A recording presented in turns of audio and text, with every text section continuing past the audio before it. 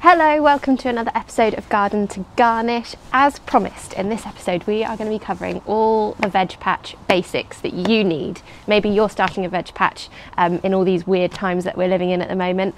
I started this time last year. I'm going to show you all the basics that you really need to know.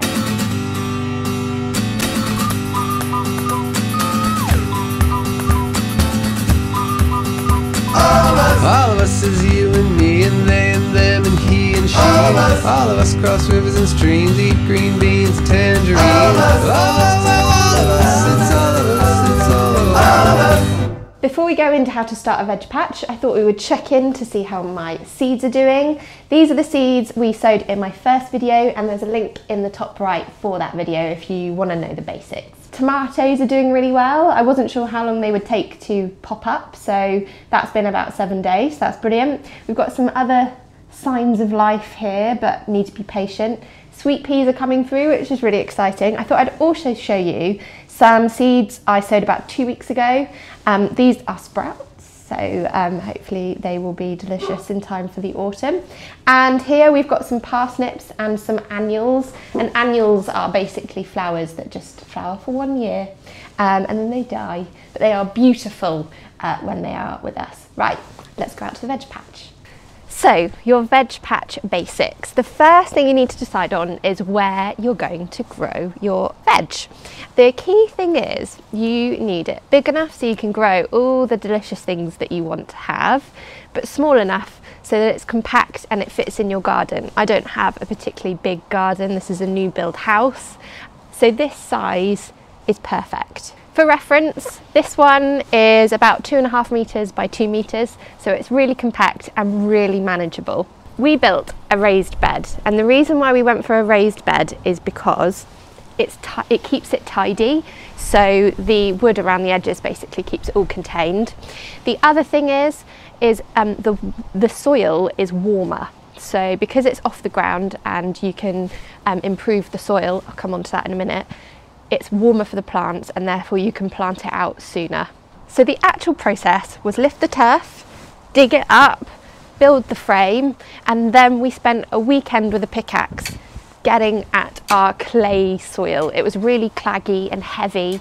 We removed the stones, and then really importantly, we really focused on the soil. Soil is the most important thing. I cannot stress it enough.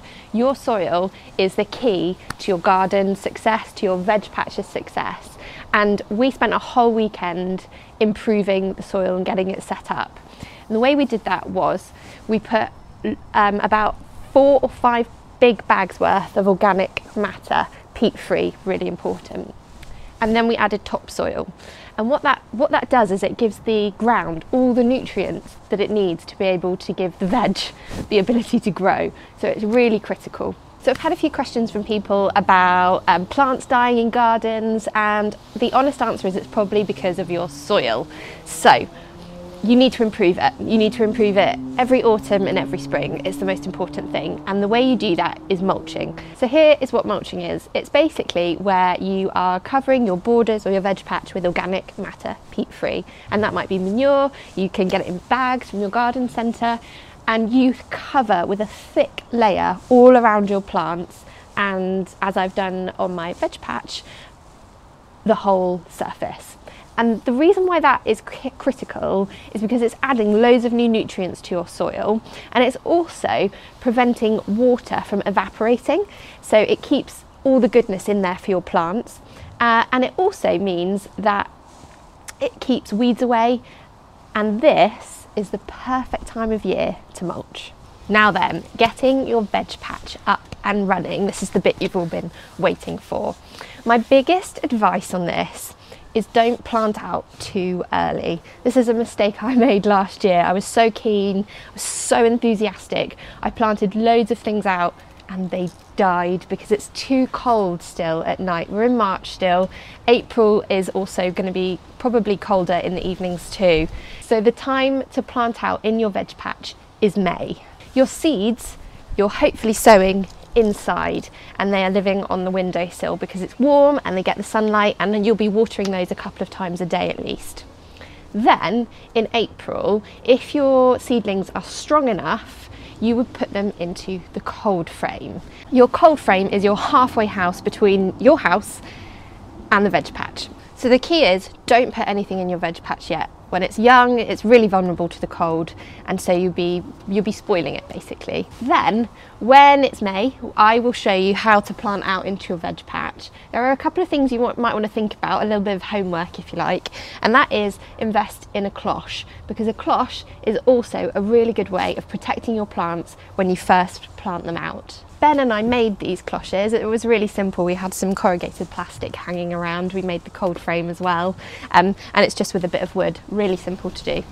Now this is a really stupidly basic thing, but trust me, I made this mistake last year. Plant and grow things that you actually want to eat.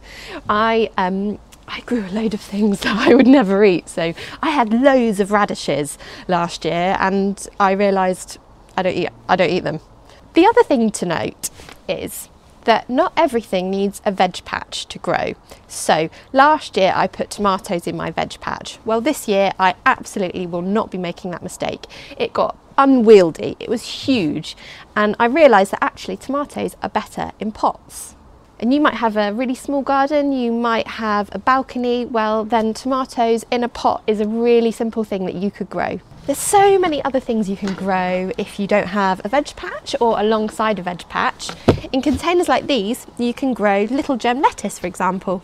Another thing that's perfect for containers and therefore for balconies is strawberries. But for now, the big focus for you needs to be your seeds and your seedlings, and all of that is indoors.